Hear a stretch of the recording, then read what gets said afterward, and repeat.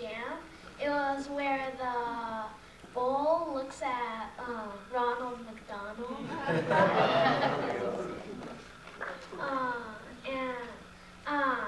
This was my only animation experience other than my own short film that I animated myself with Bill Plympton guiding me.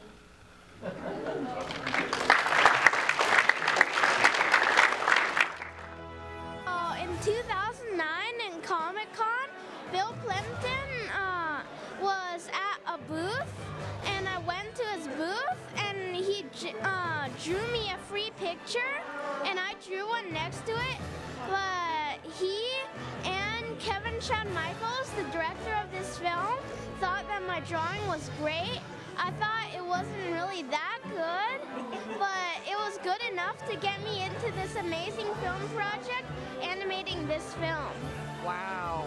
What do you think you learned from doing this? I learned how to do animation and also many different techniques. There you go. And also I learned a little bit about storytelling. Which is very important in the producing world too. That's great. Good for you. Okay, so now what kind of research did you do while making this film?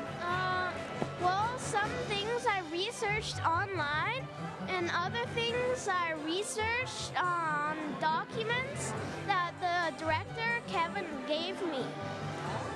Very good. Now, why do you think it's important for other kids to learn about the Holocaust, and what do you hope to achieve with your film for them? Well, I hope to make them aware of what happened there so that it would never be repeated again in history. That's important. And I heard this is your first time of collaborating with a kid, Mr. Perry Chen here. What was your role? Well, I did the storyboards. Kevin showed me the script, and I did, I think, about 15 storyboards, and then Perry animated each frame of the animation. Oh, that's so great. How exciting. How did you like the end result of the film? I think it's wonderful. It's very charming, very marvelous, very powerful story, and I think it'll do very well. So what is your advice for other young, aspiring animators like Perry? To draw all the time. Always have a pencil in your hand. I always carry 3 or 4 pencils with me, and I'm always drawing. What's your name and what do you do? My name is Dr. Joe Bussell Joseph. I was at the Holocaust. I was in ghetto Warsaw in Poland, and I survived the war. And I'm very proud that you did this movie. Very, very proud, because your mom was telling me about it.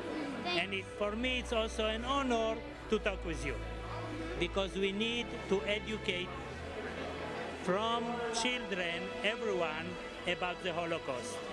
Why do you think it's important to educate kids about the Holocaust? Because some people don't believe that Holocaust took place, you see? But all my family, almost all my family, was killed during the Holocaust by the Germans. And therefore, we don't want that it will happen to any other people in the world. And whoever doesn't understand it, he really doesn't deserve anything. Okay? Well, thanks for talking with me. Oh, absolutely. I enjoyed too.